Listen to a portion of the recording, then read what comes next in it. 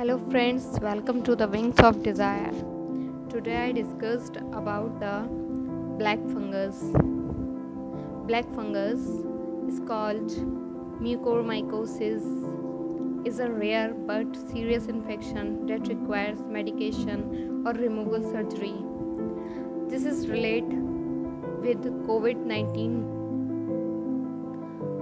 COVID-19 treatment make the immune system vulnerable to other infections, including black fungus.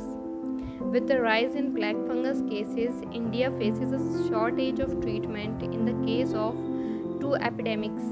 Some scientists believe that severe COVID-19 could potentially weaken the body's immune response. This could lead to increased vulnerability to other infections, especially for people who are immunocompromised.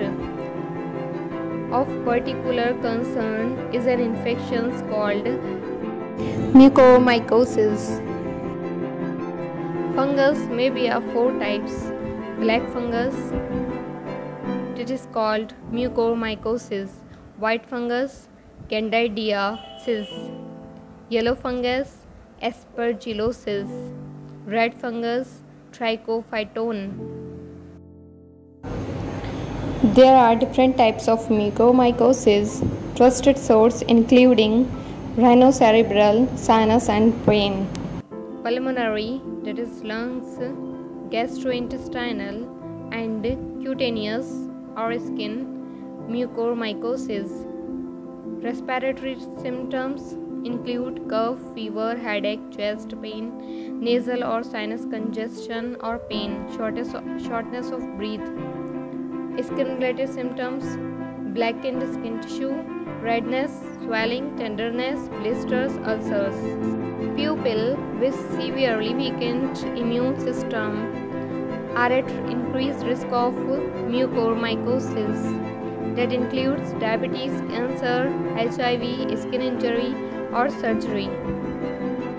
Higher rates of mucormycosis cases in India are due to combination of factors. For instance, more than 30 million pupils in India have a diabetes diagnosis.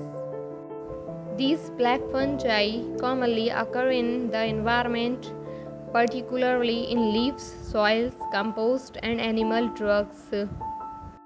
Black fungus can enter the body through breathing, inhaling, and exposed wounds in the skins.